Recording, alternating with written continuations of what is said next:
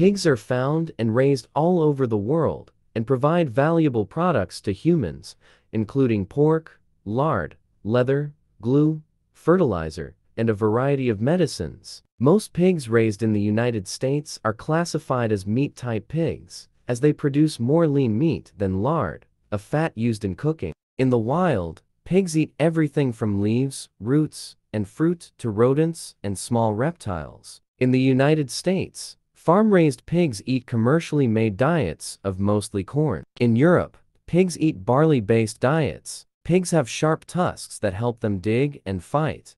Farmers often take off the tusks to avoid injury to people and other pigs.